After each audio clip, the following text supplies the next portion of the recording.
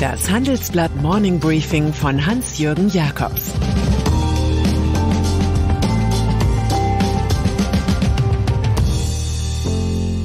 Guten Morgen allerseits.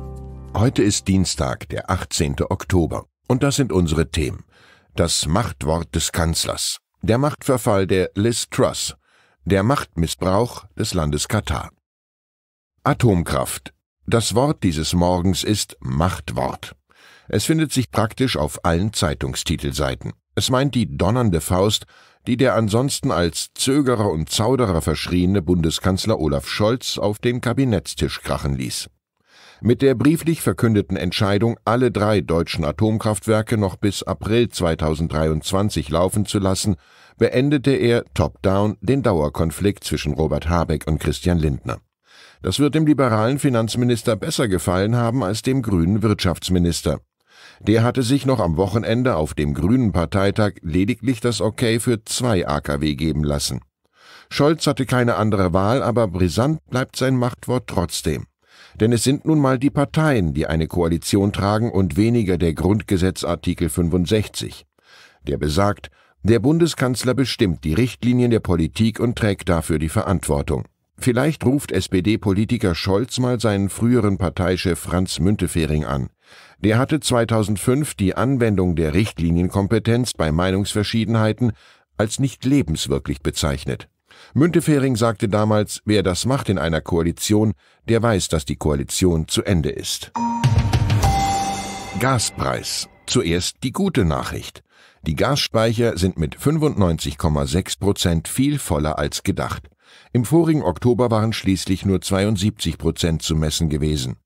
Die schlechte Nachricht: Die von der Bundesregierung beauftragte Trading Hub Europe GmbH soll mit insgesamt 8 Milliarden Euro viel zu viel für die imposante Füllung gezahlt haben. Das sagen etliche Kritiker. Trading Hub Europe hätte erhebliche Beträge einsparen können, wenn sie nicht nur kurzfristig auf dem Spotmarkt, sondern auch auf dem Terminmarkt agiert hätte. Die kritisierte Gesellschaft weist das mit dem Argument zurück, im Nachhinein sei man immer schlauer. China. Auf dem Parteitag der Kommunistischen Partei Chinas warten die Delegierten auf die Sekunde, in der die Allmacht des Seniors Xi Jinping deutlich wird. Man will im richtigen Moment jubeln, wenn er für weitere 5 Jahre gekürt wird. In der konkreten Machtausübung lässt sich der Pekinger Staatsapparat derzeit viel Zeit, die Wachstumszahlen fürs 3. Quartal zu veröffentlichen.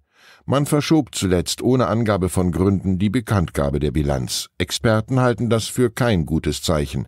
Die Genossen scheinen ihren Staatspräsidenten während des Parteitags mit interpretierbaren Meldungen von der werktätigen Front verschonen zu wollen. Großbritannien. Erst seit wenigen Wochen ist Liz Truss im Amt und doch sieht es so aus, als könnte sie schon bald ihren Sitz in der Downing Street wieder verlieren. Irgendwie wirkt es, als habe eine Schulchorleiterin versucht, auf einmal ein Rundfunkorchester zu dirigieren. Es knarzt an allen Ecken und Enden. Niemand macht das besser klar als der neue Schatzkanzler Jeremy Hunt. Er hat das kolossale Steuersenkungspaket seiner Chefin der Mülltonne übergeben. Das sei unvermeidlich gewesen, um die wirtschaftliche Stabilität im Land wiederherzustellen. Hunt wörtlich: Wir werden fast alle steuerlichen Maßnahmen rückgängig machen, die im Wachstumsplan vor 3 Wochen angekündigt wurden. Niedere Steuern seien zwar ein konservatives Anliegen, sagte der Schatzkanzler noch, doch diese in der heutigen wirtschaftlichen Situation mit Schulden zu finanzieren, sei nicht vertretbar. Die Investoren sind beruhigt und Liz Truss beunruhigt, denn Mr. Hunt hat sich womöglich als sehr cheftauglich erwiesen. Katar. Vor der in Kürze startenden Fußball-Weltmeisterschaft in Katar konnte man zuletzt den Eindruck gewinnen, als seien sich die Sportsfreunde sicher, den Golfstaat menschenrechtsfreundlicher und demokratischer machen zu können. Dazu will jedoch nicht passen, dass sich die deutschen TV-Sender jetzt vehement gegen Zensurversuche durch das kleine reiche Emirat ausgesprochen haben. Es ist richtig, dass man, um eine Drehgenehmigung in Katar zu bekommen, bestimmte Auflagen einhalten muss. Davon sind auch wir als ARD betroffen, erklärt der Senderverbund. Verboten ist etwa, Einheimische in ihren Privaträumen oder Unterkünfte mit Gastarbeitern zu filmen. Auch Aufnahmen von Regierungsgebäuden, Kirchen, Universitäten, Krankenhäusern und bei Privatunternehmern sind nur eingeschränkt möglich. Die ARD verspricht trotzdem auch kritisch und hintergründig von der Fußball-WM zu berichten. Und das ZDF betont, mit dem Weltverband FIFA im Gespräch über die Auflagen zu sein. Lufthansa.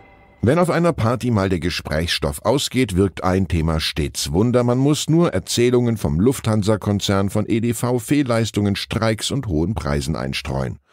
Doch ökonomisch hat das Unternehmen seine Image-Einbußen offenbar gut verkraftet. Nach 2 Verlustjahren hält CEO Carsten Spohr nun ein bereinigtes Ergebnis von mehr als 1 Milliarde Euro für denkbar. Die Nachfrage nach Flugreisen sei unverändert hoch und die Frachttochter Lufthansa Cargo bringe ein Rekordergebnis, so die Begründung. Die Menschen an der Basis können über solche Zahlen nur lächeln. Erst gestern sagte die Lufthansa-Tochter Eurowings knapp die Hälfte ihrer Flüge ab. Und dann ist da noch die Deutsche Bank. Sie ist am Standort Frankfurt am Main eng mit dem Fußball-Bundesligisten SG Eintracht verbunden. Das, was im Volksbund noch als Waldstadion bekannt ist, heißt heute offiziell Deutsche Bank Business Park. Weniger eng ist seit einigen Monaten die Bindung des Finanzinstituts zum Berliner Club Hertha BSC.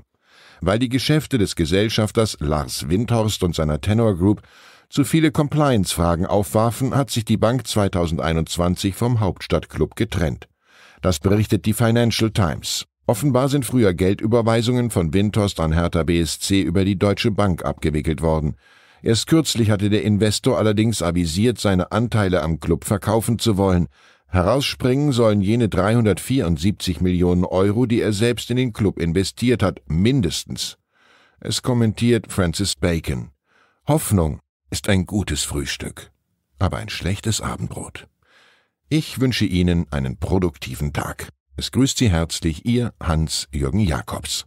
PS: Waffenlieferungen, Reaktivierung von Kohlekraftwerken, Bau von Flüssiggasterminals. Die Grünen mussten zuletzt viele Kompromisse eingehen. Und doch zieht die Basis mit. Bleiben sich die Grünen noch treu oder verbiegen sie sich zu sehr? Schreiben Sie uns Ihre Meinung in 5 Sätzen an forum@handelsblatt.com. Ausgewählte Beiträge veröffentlichen wir mit Namensnennung am Donnerstag gedruckt und online. Zur aktuellen Lage in der Ukraine. Der Verteidigungsminister Sergei Shoigu schickt junge Russen gegen ihren Willen an die Front. Seine uneheliche Tochter und deren Mutter leben derweil als Millionäre in der EU. Russlands Kriegsminister wird zur Hassfigur im eigenen Land. Topökonom Sergei Guriew spricht über Russlands Haushalt. Schon jetzt klaffen trotz des hohen Ölpreises riesige Löcher im Staatshaushalt. Guriew sieht einen enormen Verfall der russischen Wirtschaft durch Putins Politik. Weitere Nachrichten finden Sie fortlaufend auf handelsblatt.com/Ukraine. Das war das Handelsblatt Morning Briefing von Hans-Jürgen Jakobs, gesprochen von Peter Hofmann.